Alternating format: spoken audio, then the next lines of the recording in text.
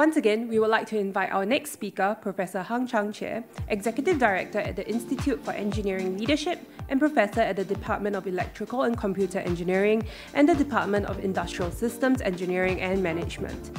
He will be sharing about disruptive innovation theory and presenting his method on how such opportunities may be identified. Professor Hang, please. Thank you. Good morning. It's my pleasure to share with you what I know about disruptive innovations. Today, I will be focusing on opportunities for disruptive innovation. But to get it started, I would first like to share with you what is disruptive innovation, because this term has been very loosely used, and we have to use it in the right context, especially when you want to identify opportunities. Good innovative firms understand the principles of innovation. You always need to apply new technologies to replace the old ones. So when transistor was first invented, the vacuum tube manufacturers saw the threat and thought that they should master the new technology. So they invested a lot into R&D to try to see how transistor could change their products. And as we know today, transistor has brought in the IT world. Today, the modern world cannot live without transistor-related innovation. And same thing happened when the flat panel display came along. It had the potential to replace the bulky TV tubes. And mobile phone. All of us cannot live without mobile phone, you know, replacing landline phones, and so on. Yet, when you really look at the innovation, you would have thought that all these good and innovative companies that invested a lot into R&D would survive. Not always. So the dilemma is that while they're focused on trying to overcome this threat, but when they are attacked by new entrant firms using certain technologies, all these technologies that I have mentioned had the characteristics that initially they were inferior. And therefore, it caused certain problems that I will highlight in a moment.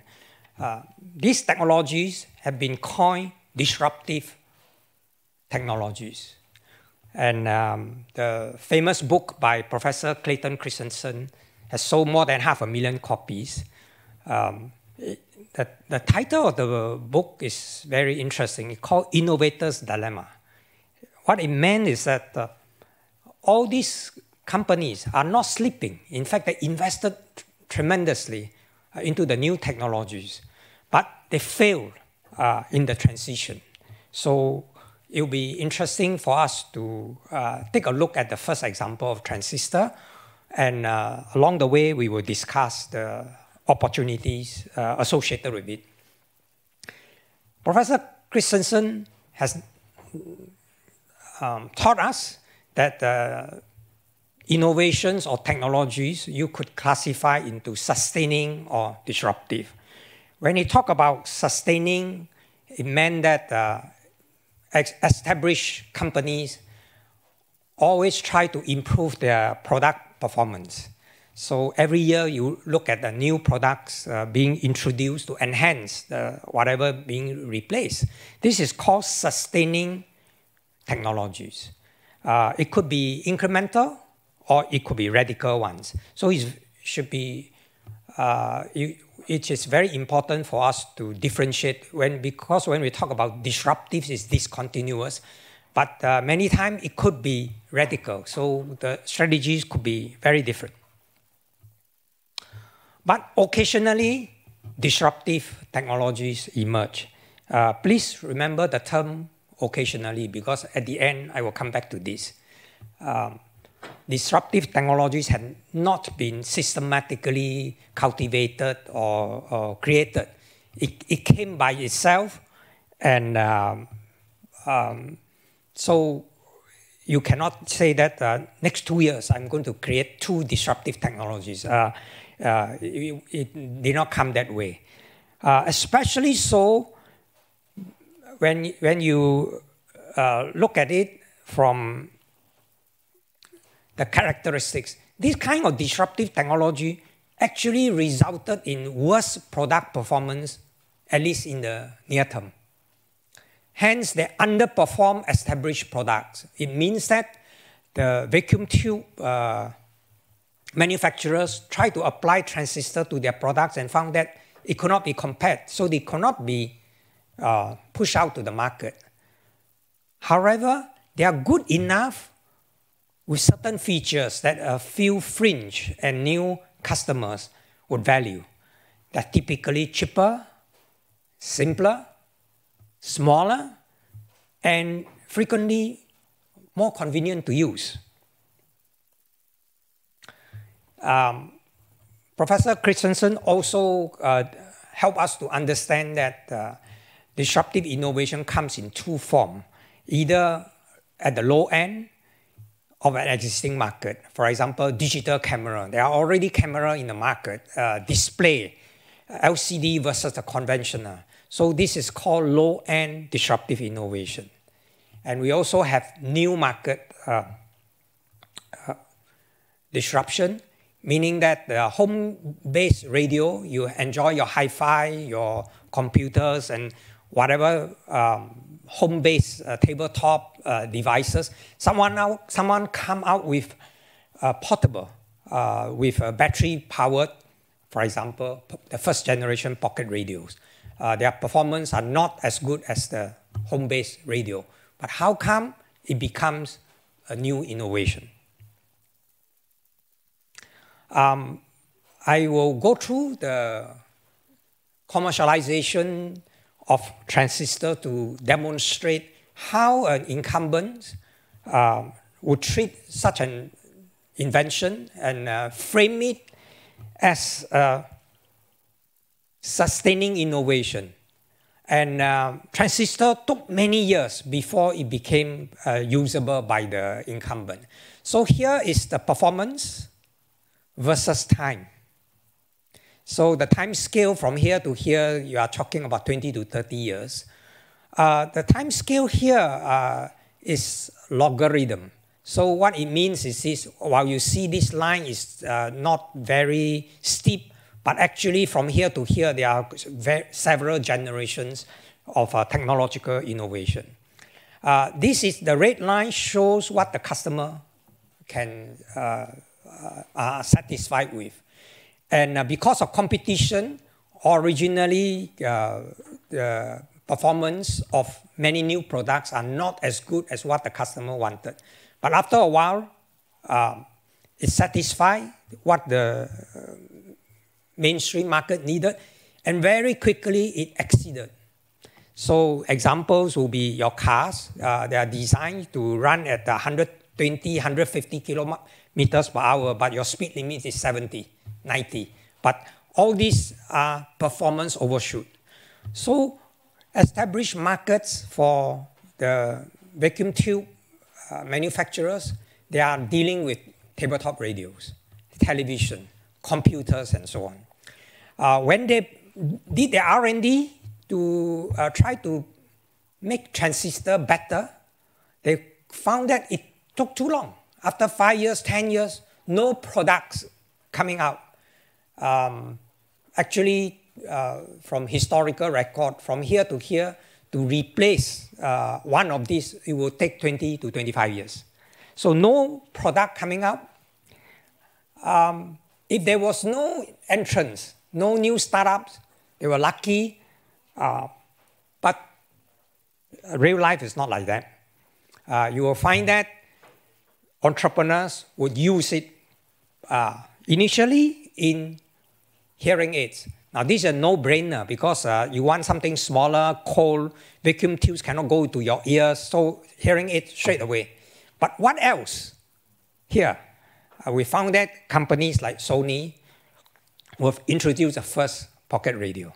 And as the performance improved with time, it went into others. portable TVs. And along the line here, there are something like 10 to 15 disruptive innovations, including the famous Walkman. So while the incumbents, the vacuum tube manufacturers struggle with this, and after 5 years, 10 years, their R&D had to be closed down because they couldn't produce products. Whereas new entrants like Sony came up with all these new ones, getting more and more profit, plow back to R&D, and eventually, before that, I should say that these are the new markets that the incumbents, they were focusing on their existing products, so they couldn't launch all this because these are new type of markets, and therefore, along this line is called disruptive innovation. But given enough time, the performance of the new technology has reached a stage to satisfy this red curve. This is where disruption occurs. Disruption occurs because these are good enough products, and yet in the meantime, the incumbents' products already suffered a performance overshoot. So these are fairly, in a very short time, they switch over to all these new products.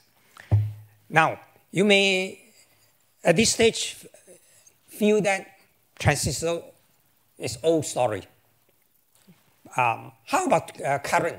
Today, when we talk about future disruption, the next slides, I will switch over to electric vehicle.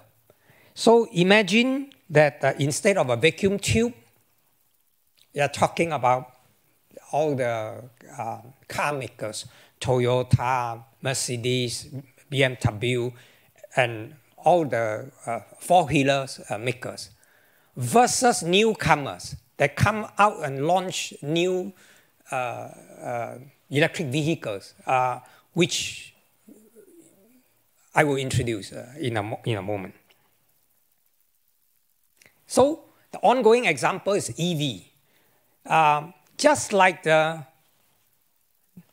vacuum tube makers, when they saw transistor, they frame it as a threat, and therefore they put R&D to try to replace their vacuum tube by transistors in their existing products. So all the car companies did the same thing. I have a four-wheelers, I have a Volkswagen, I have a Toyota, it's an internal combustion engine. I know that one day it has to be replaced by electric motor.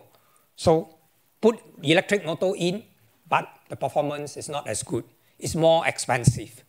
So the same stories here, that they frame it as a sustaining innovation. And very soon they found that it is a kind of radical innovation, because after 5 years, 10 years, 20 years, they still cannot beat the internal combustion engine. So for the electric motor to replace the IC engine, until today, already 50 years, less than 5%, in fact it's only like 1 or 2% of the world market is electric, maybe 4 to 5% of hybrid.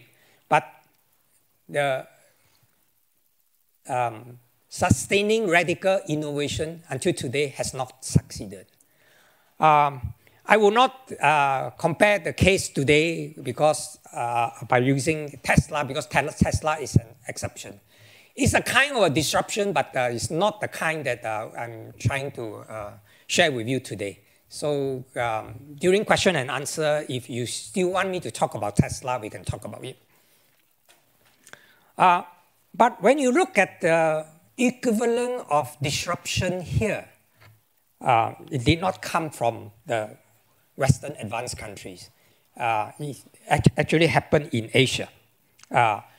We saw that some of the Chinese entrepreneurs, instead of just focusing on four-wheelers, some of them switched to electric bicycles and electric scooters. They put motors on the bikes and try to create new products.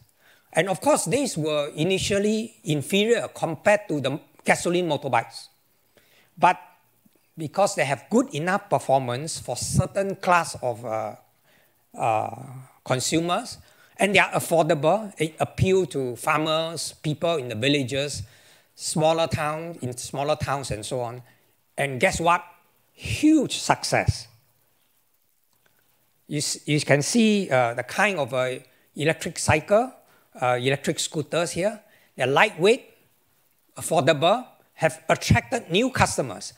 Conventional motorbike consumers with their macho motorbike will not use this. Who will be using it? From statistics, you can see that 80% of the customers were females because motorbikes are too heavy for them.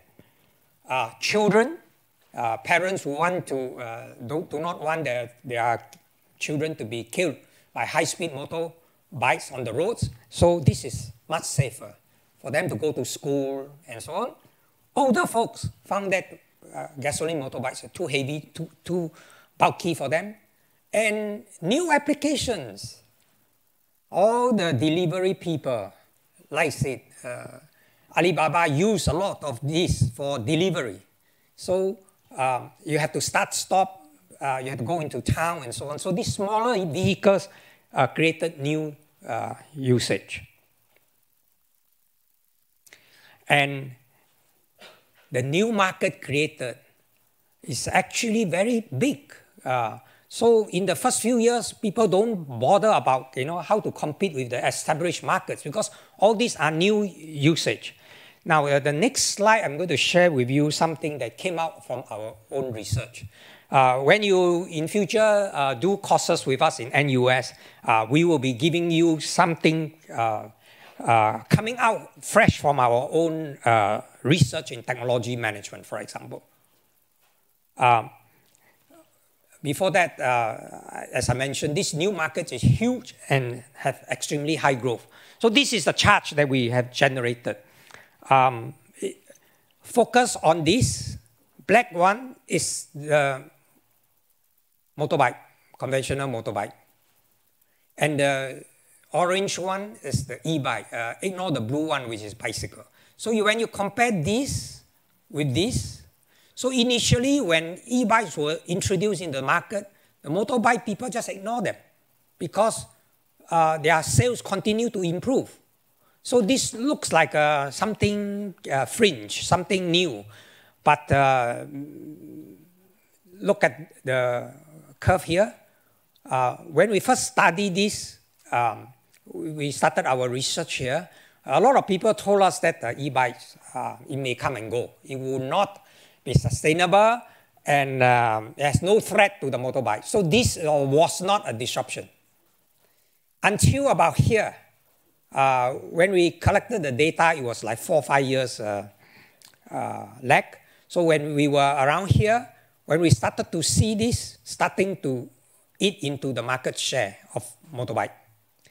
And the electric bike, as you can see, today is like a 30, 35 million annual sales. And so at this stage, the e-bikes have successfully disrupted motorbike. And of course, the motorbike people try to do e-bikes now is too late because all these are selling in the millions. So it already created very formidable e-bikes competitors. What they are doing now is to really take the technology, because the technology is actually good enough to replace motorbikes. There are already 2 Singapore companies doing it. So over the next few years, you will see the e-bike technology, the motors, controllers, they are big enough, strong enough, they will go into conventional motorbikes. And then we can say goodbye to gasoline motorbikes. So this is a new disruptive innovation that we see today from Asia. Now with this understanding of what is disruptive, what is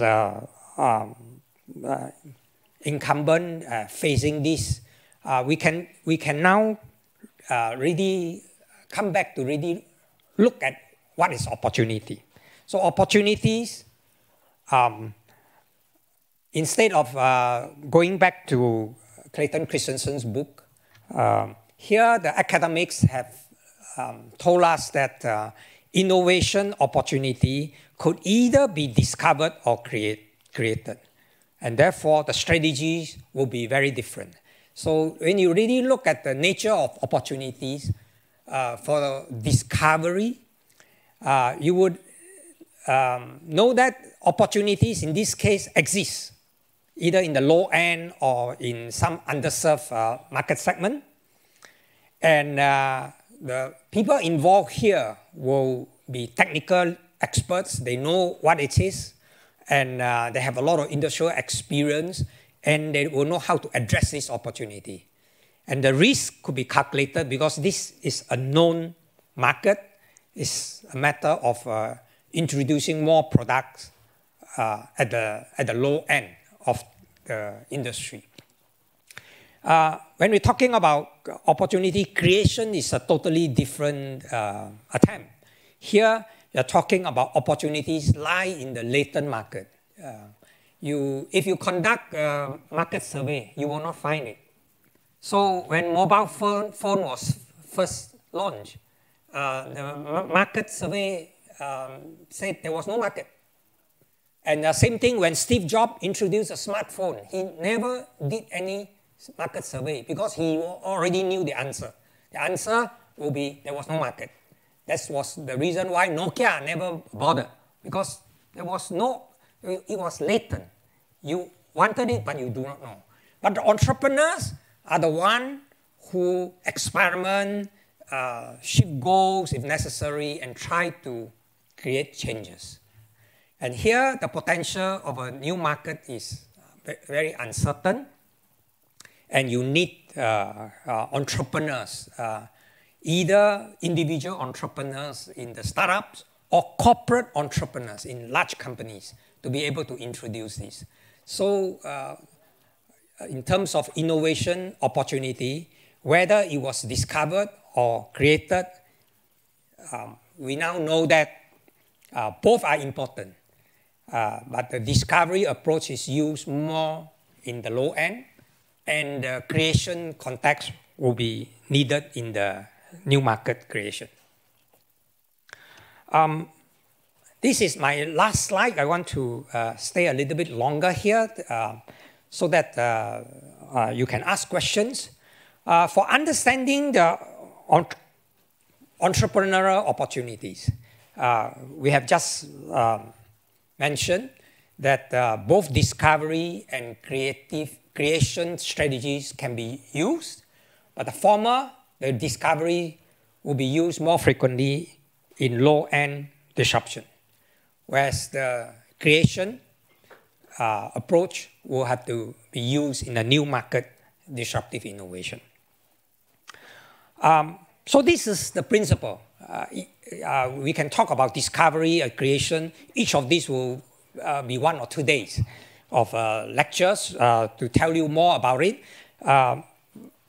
Within the next few minutes, what I can share with you are 3 things that I'd like to talk about identifying opportunity for disruptive innovation. First one is that it should be a market pull strategy.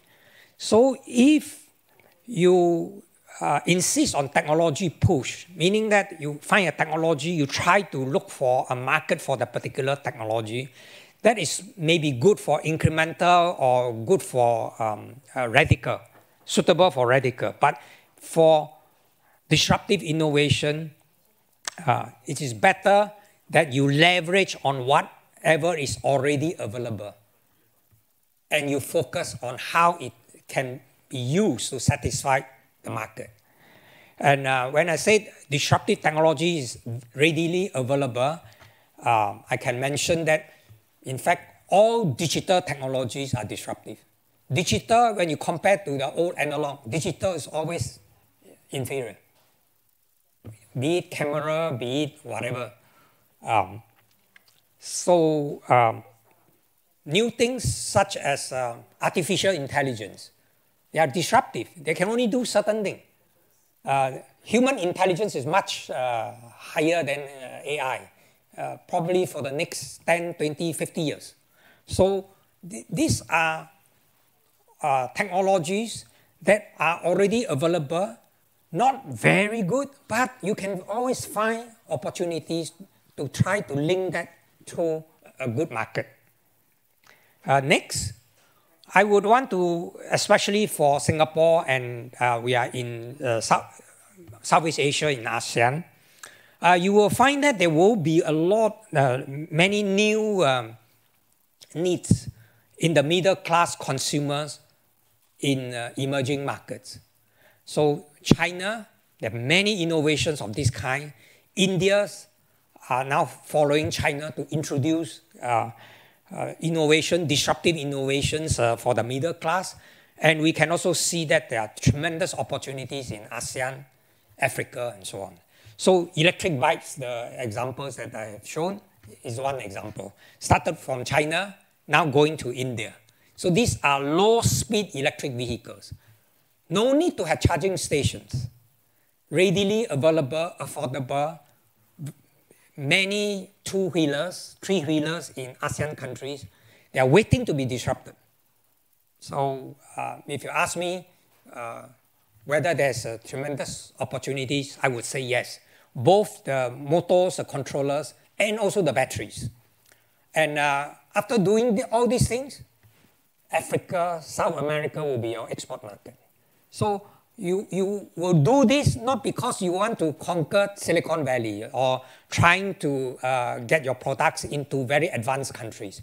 You are talking about, so here you are talking about middle class consumers who will appreciate good enough disruptive technologies. Lastly, I mentioned, remember, disruptive technologies emerge.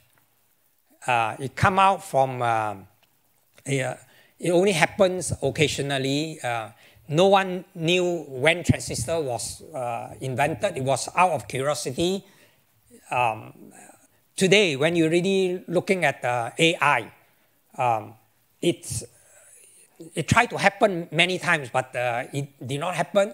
Today, it happened. There will be new technologies like graphene, new materials. It also reminds me to tell you that transistors, AI, and graphene, all the new materials, they are neutral. They can be used for radical innovation or they can be used for disruptive. Okay? It's up to the entrepreneurs, it's up to us to frame it and marry it with a proper applications and business model to make it disruptive. But we should not be happy with just occasional. As engineers, we would like to see that in future, more and more disruptives could be created on purpose. Because there are many failures in the lab. It's not as good as you thought, but it's good enough to be applied somewhere. But right now, most R&D lab will just throw things away. So when you really look at the microprocessors used in your mobile phone, the original microprocessors were not good enough for PC. So engineers in Intel just ignore it. But engineers in ARM, a UK company, continue to leverage on its low power, small enough, low cost, and talk to a small company called Nokia, and then launch the first generation mobile phone. So there are already cases of entrepreneurs creating disruptive technologies on purpose. Many of our colleagues in this campus are starting to really look at some of the disruptive technologies that we could create on purpose. One example is in batteries. Batteries, as we know, we have lithium batteries used in your mobile phone and so on. But when you talk about electric vehicles, lithium is there, too expensive. Lead acid was old-fashioned. Is there something in between? So some of the R&D in our laboratories will be adapted to find a gap and an opportunity that we can create disruptive technologies for future use. This is where I want to stop and ask you whether you have any questions. I think we have 10 minutes for Q&A. Thank you. Okay, I have on my screen the first question. How do we differentiate radical sustaining technology from disruptive technology? Radical sustaining technology usually takes much longer. And like the electric motors that is suitable for four-wheelers, already taken 50 years. Whereas if you really look at the electric motor for e-two-wheelers, only like 3 or 4 years. What the Chinese engineers did was to take the brushless DC motor, put into the two-wheelers and try to see whether it satisfies the needs. In terms of speed, instead of four-wheeler, they have to design the motor to give you a vehicle speed of 120, 150 kilometers per hour. Here you are fairly happy with 20, 25 kilometers per hour. And the batteries, a small battery will do the job of being charged and used for 1 or 2 days. Whereas the same battery that go into an EV will take many more years of R&D to create a good price performance and enough energy storage for 2 to 3 days. So you use lithium for that. So electric motors for disruptive technology is already available. But the incumbents would want to have something comparable to the electric vehicles. And therefore, you will have to wait until Elon Musk launched Tesla because he has plenty of money and he doesn't need a board decision. He went ahead and jumped into building a radical kind of a technology for e-two-wheelers. So in terms of cost of R&D, in terms of the length, in terms of the performance needed, there is a big difference between radical versus disruptive innovation. What about Tesla? Is Tesla a disruptive innovation, and how should companies like Toyota, General Motors respond to Tesla?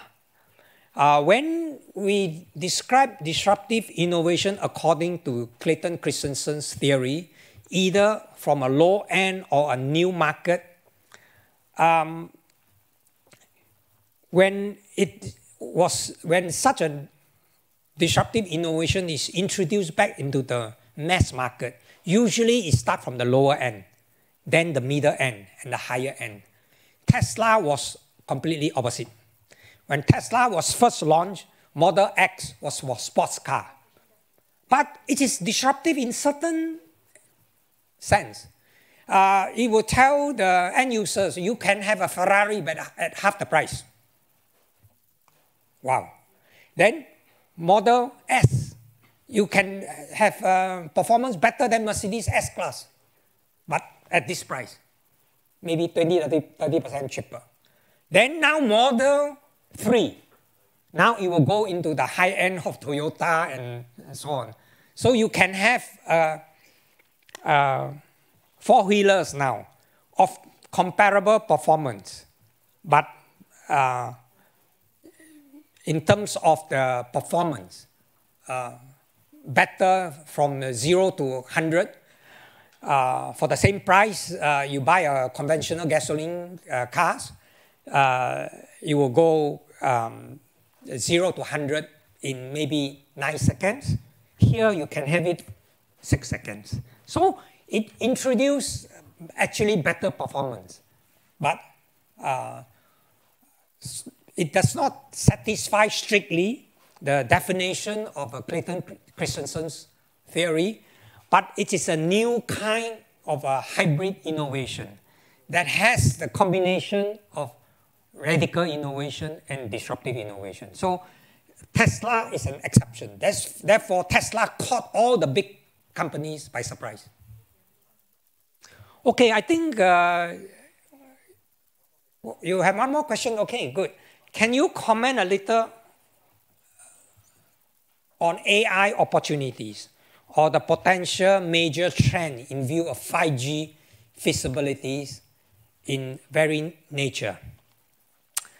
AI is real. I got a call from some of my ex-students and colleagues from US, from Canada, asking me whether AI was real, because they knew that I had done quite a lot of research on neural networks 20, 30 years ago, and it failed at that time.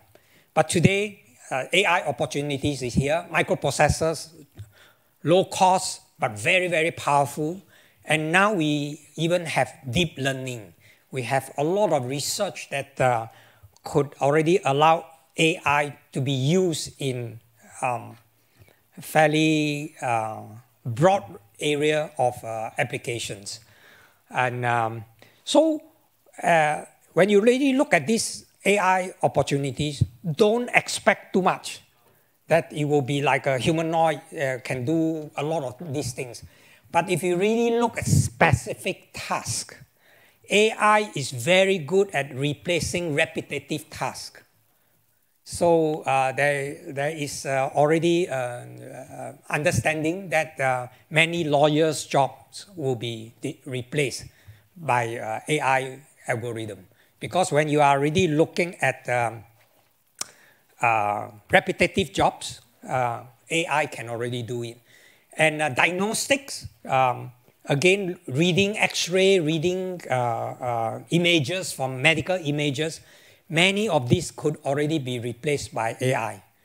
And so I would encourage you to take a market pull approach, look at whatever areas you want to innovate, and ask whether AI can do what. So when AI can do certain jobs, launch it. And it will take another 20 to 30 years when some of the more fanciful AI jobs that you saw in some movies and so on will be realized. You have one more? Okay. How do we look for all the potential disruptive technology? Okay, here a little bit of advertisement. Many technologies are available in universities. As I mentioned earlier, technologies themselves are neutral. How do you make it, frame it as a disruptive opportunities will be to respect that these technologies are good enough for certain applications and focus on that. Many of these technologies like AI, 5G, batteries are available in universities. Now, if you want something nearer to the market, go and talk to A-Star. A-Star is doing a lot more translative R&D. So in terms of the readiness, the university technology is usually at the technology readiness level of about 3 to 4. It will take another 2 to 3 years to reach 7 or 8. So either you work with them on it or you go to A-Star, which has already have many of the technologies translated to that level. And therefore, companies can take over. I wish you luck in all your disruptive technology and innovation opportunity. Thank you very much.